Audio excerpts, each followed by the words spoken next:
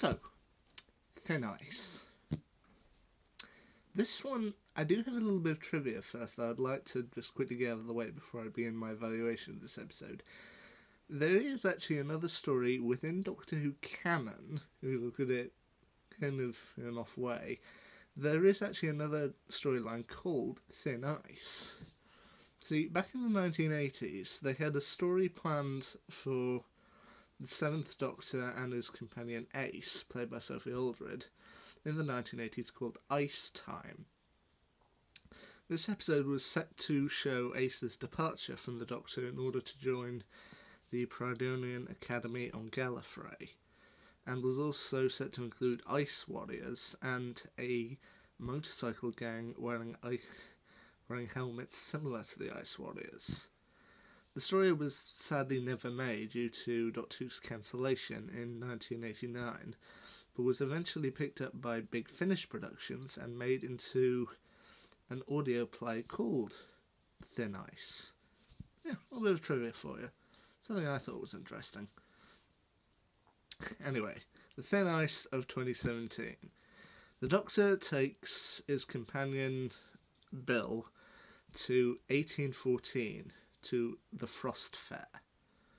Specifically to 1814, they end up attending the Frost Fair, where there are a load of different people, and they soon come across a gang of pickpockets, but soon discover that there's something lurking under the ice, dragging people down and seemingly eating them, and that Lord Sutcliffe is controlling the creature and is attempting to feeding people to it in an attempt to harvest its excrement that can be used as a form of fuel.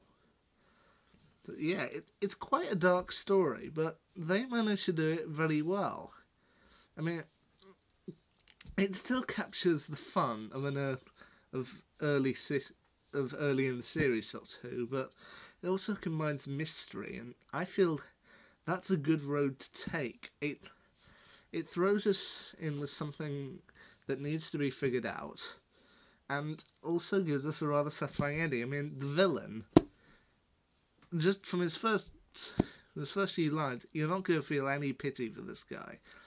But it also does make you question the Doctor Who ethical side, as Bill asks the Doctor how many people he's killed, or if he's ever killed anyone, and he doesn't give us a straight answer.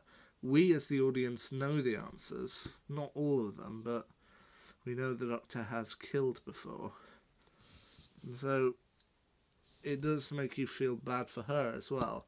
I mean, in terms of Lord Sutcliffe and the 1814s and the kind of racist views at the time, once again, they only touch on that very briefly, and I feel like human nature, it's done such that the remarks look out of time, and we accept that things have changed. I don't mean to offend anyone, and just you capture it in a very good way, and the Doctor does when he punches Lord Sutcliffe. I think that's something that most of the good people, would actually want to do to him. I mean, as I said, his death at the end, when the ice cracks and Lord Sutcliffe falls through, that you're not going to feel any compassion for that guy. I mean, the guy who played him was brilliant, but no, you're not going to feel anything for that guy. Just when the creature finally swims off free down the Thames. Yeah, that makes you feel good that the Doctor and Bell didn't have to kill the creature. They just have. I mean, the guy who was keeping it prisoner, he's dead, but yeah, they let it go, and it's kind of cry of freedom. Yeah, but then the episode also brings up a rather kind of dark and sinister point. Rather dark and sinister ending with Nardole at the very end. What's the knocking? What's inside that safe? What's inside that vault? I mean, I've seen people who think it's Missy in there, but I don't know. My best guess is that it's the Mondasian Cybermen. But then why would the Doctor be keeping them down there? It's a mystery wrapped in an enigma that locked in a vault. We're just going to have to see with time.